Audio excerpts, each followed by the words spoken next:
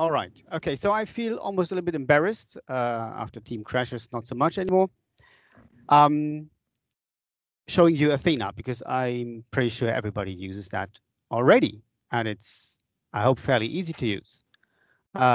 It's quite intuitive to use, but maybe there is a thing or two that I can show you that is interesting for a couple of people. Someone dubbed it automated terminology harmonization, extraction, and normalization for analytics, but just to get this beautiful name of Athena. So you all know it's a goddess associated with wisdom, handicraft, and warfare.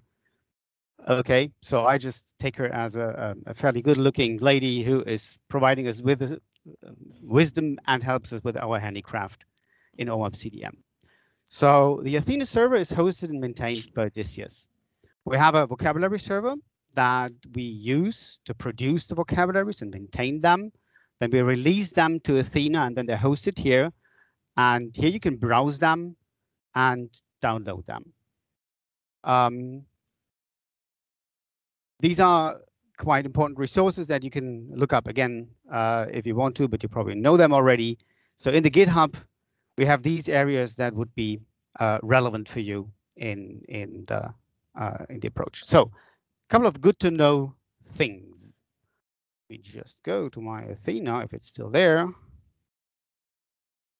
Okay, here we go. So this is where you start. And you can start by pre-selecting an area. When you do that, you get to the search screen and you have a filter set already. That's one important feature that many of you, I'm pretty sure, use, and which are extremely helpful. They're extremely helpful in finding what you're looking for. So when you look at this, you can limit it to, for example, standard concepts, which is something that you want to find very often when you are looking for something to map to. So the search is, just back to this. The search is based on a search engine that we just adopt. So it's based on Apache Solr, and we run through a couple of different selections of search algorithms. So we have a full phrase match, and then we also run an approximate match. All of this you can look up when you go to the GitHub for Athena.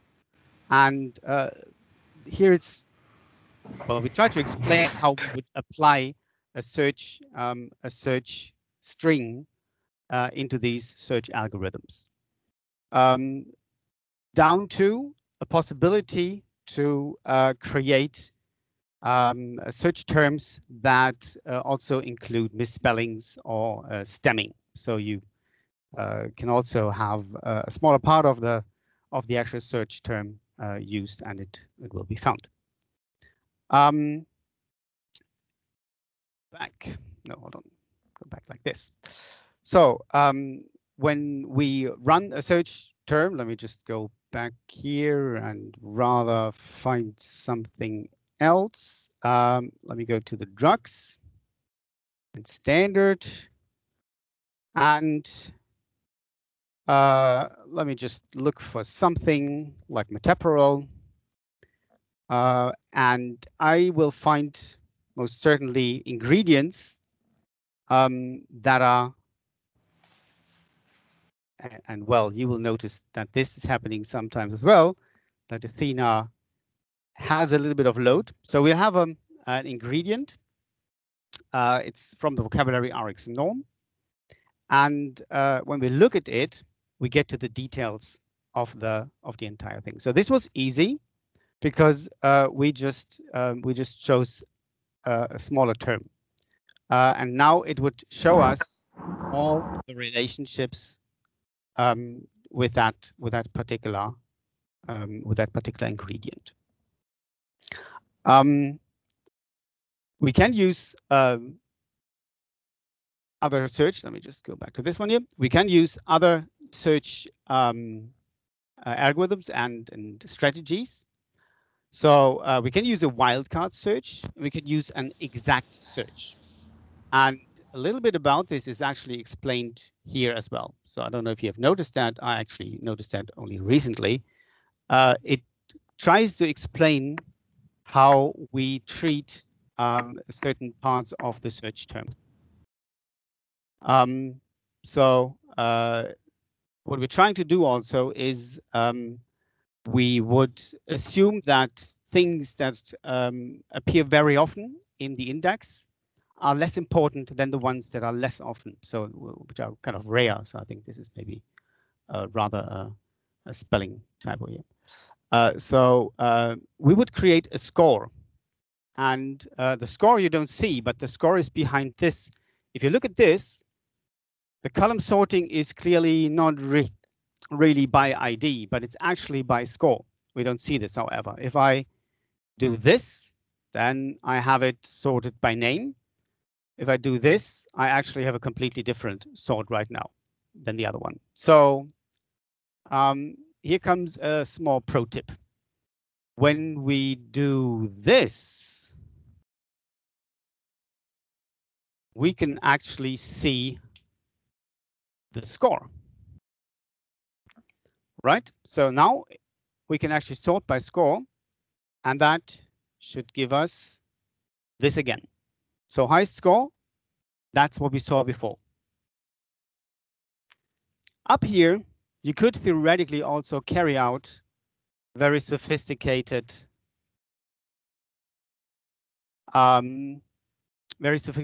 queries like this if you want to. I never tried that, but if you feel up to it, you can actually put in a query string in this format. Look it up in the GitHub for Athena. Okay, just go back to this. Right, so when you see unexpected results, be sure that you're still sorted by score, because if you sort by name, stuff like special symbols and digits, numbers will come first, and maybe not your search term. It is really recommended to apply filters. So using that will reduce your amount of items to be found, and as a result, it will be much easier to find what you're looking for. When we go into the details, and we will see the relationships, we will see synonyms if there are any, and we would see the hierarchy if the respective concept lives inside of a hierarchy. So let me just see if that actually works here. Okay, so we see the relationships to particular products has a brand name. We could switch over to the hierarchy, and because this is a fairly big list, we gotta wait a little bit because it's now drawing this hierarchy, and we have certain levels that we can look at. So that's the maximum level. It's actually going to each individual item. Minimum just tells me I have so many ancestor concepts and so many descendants. And then you can also look at which vocabularies are actually involved with this. So I have ATC, and we have these in RxNorm and RxNorm extension. If there is a synonym, so multiple ways of defining this. So let's say we're looking for cardial infarction. Oops.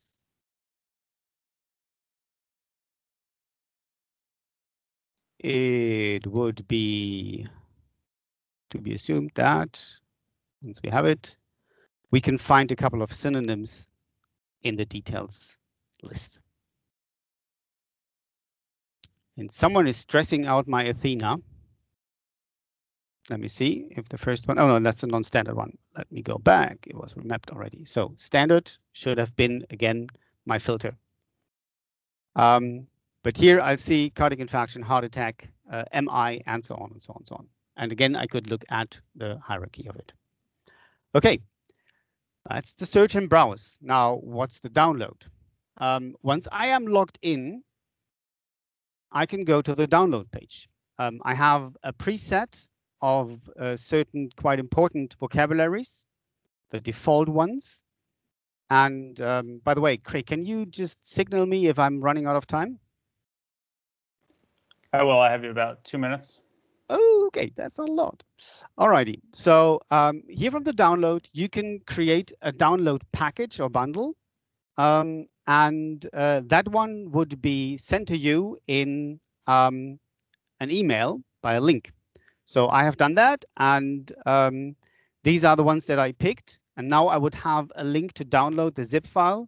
Once I have that, I would go through unpacking it and loading it into my database.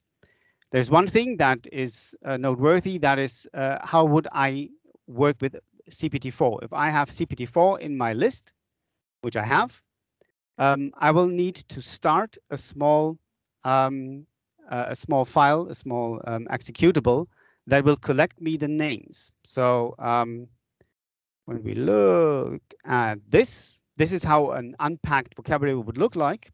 And there is, for Windows, there is a batch file that would have to be executed. And in the README, it tells us start the import process with your API key. And that's one of the first things where we come to something like a license restriction. So in order to do that, you need to have a UMLS account. A UMLS account would be something like this. Let me just make this very quick. So you have a UMLS account, and there is something like an API key. You need to get that API key to run the CPT4. And I understand I'm already running out of time. Just the last thing that I might want to tell you is about how to deal with license restriction. If you do that, and that's something that you find here. So some of them are license restricted, and you won't be able to download them unless you click on this, and then a request is sent to basically Christian Reich. He will review that, and you will need to present proof to him that you have licensed Medispan, for example. And then you will be enabled and granted access to it, and you can download it.